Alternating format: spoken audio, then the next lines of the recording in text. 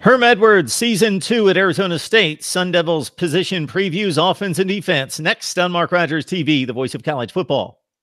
We're talking up Arizona State football for 2019 here at Mark Rogers TV, the voice of college football. We've got Jordan K. on the line from Devils Digest. It's the Rivals platform for Arizona State athletics. Jordan, how you doing today? I'm good, Mark. How are you? I am doing great. Want to remind everyone that you can help us build the channel by grabbing the Amazon link in the description section below. Just do your regular Amazon shopping using that link, and you help support the channel. Also, we've got 2 exclusive live streams at the Voice of College Football community. The link is below as well.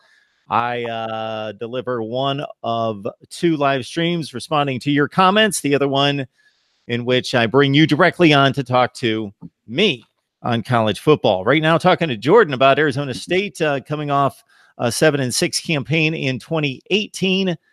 Jordan, let's look at the offense. And N'Keal Harry, of course, the freakish athlete that moved on to the NFL in particular among a number of people. But let's start with the offense. Anywhere you want to go in regards to what stands out to you? Where do you think the concerns are?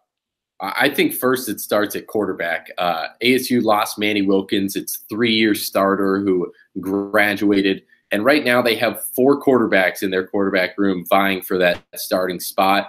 3 freshmen in Ethan Long, Joey Yellen, and then the 4-star super hyped up prospect Jaden Daniels, and then the redshirt junior and Dylan Sterling Cole, who after spring ball, it looked like he kind of had the edge just because of his maturity. He understood the offense, knew all the pieces.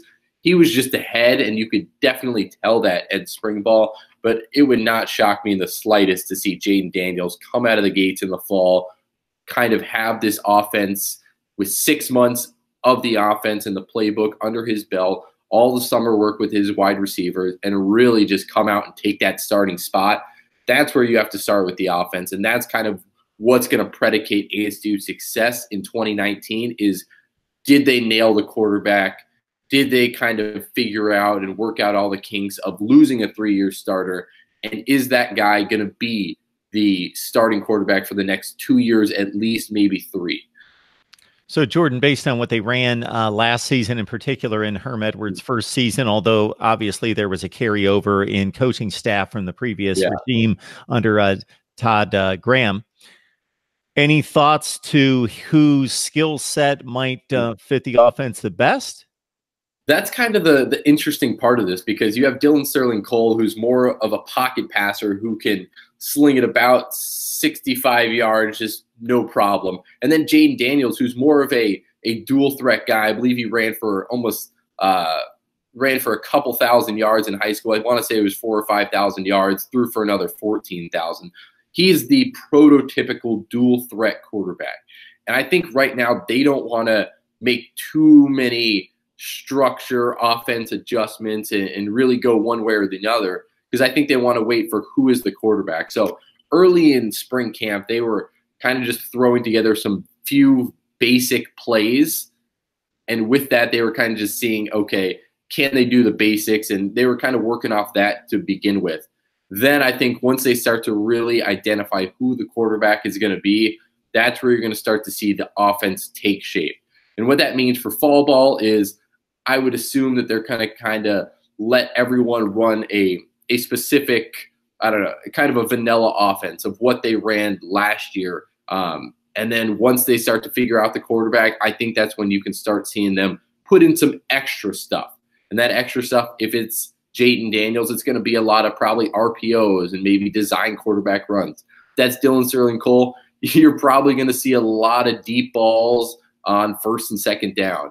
And I think that's kind of be the difference of last year, where you knew what the offense was going to be. Sure, the coaching staff had changed a little bit, but this year I think it's kind of still up in the air.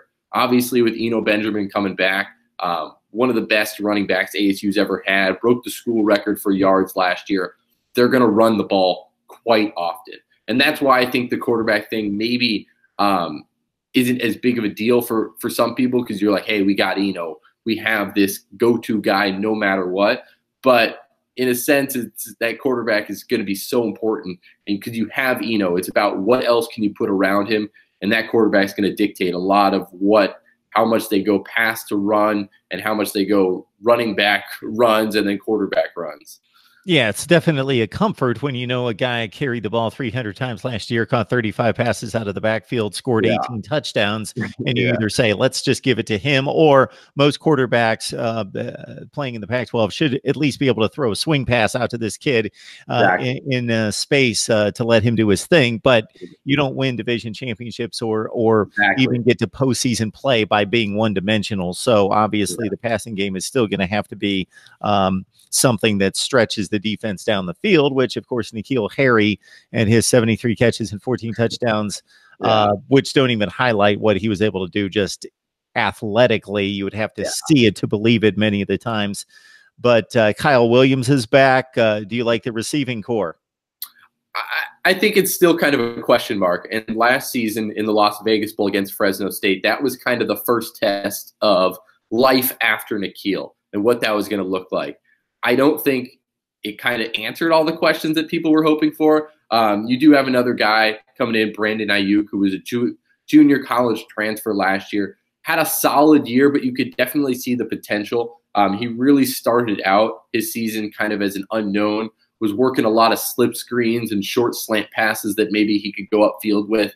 And I think just based upon the spring, they were trying to really improve his route tree, try and get him to more of those intermediate and deep passes that N'Keal was just so good at. The other guy you have is Frank Darby, who is pretty much just ASU's deep ball threat. And when you have a guy like N'Keal gone, you're going to need someone else to be able to kind of go over the top of the defense. The only problem with him is he dropped a lot of balls last season and dropped a lot in the spring too.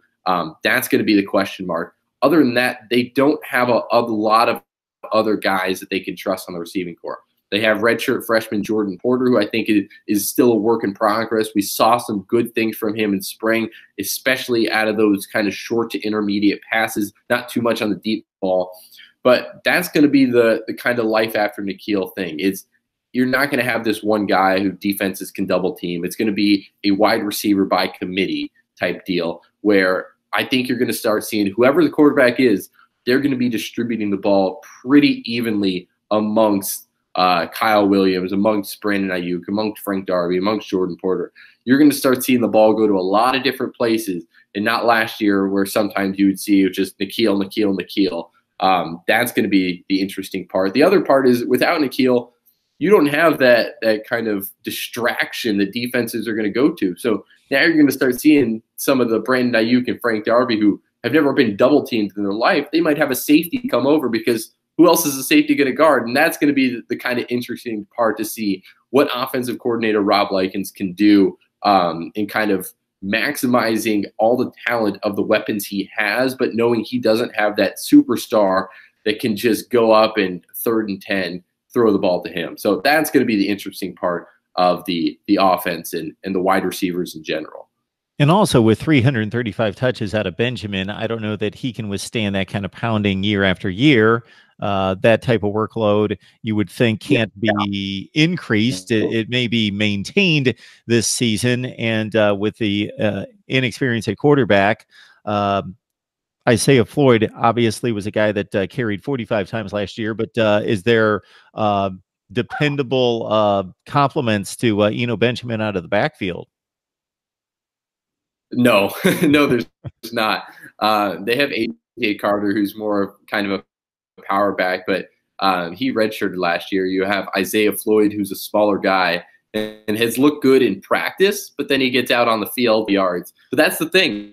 They have Eno in the backfield and no one else to really compliment him. There's not that 3rd down guy. They want to go Eno. He rarely comes off the field, and last year it worked. For the most part, it worked. Defenses really couldn't stop him most of the time. He was great going up the middle, great catching swing passes. He was a monster in the red zone. But at a point, you got to think, is that production going to slow down when he just keeps getting carry after carry and keeps getting hit? I don't think he's going to be able to carry the ball as much as he did last season. I think in an ideal world, not thinking about kind of get him the ball as many times as possible,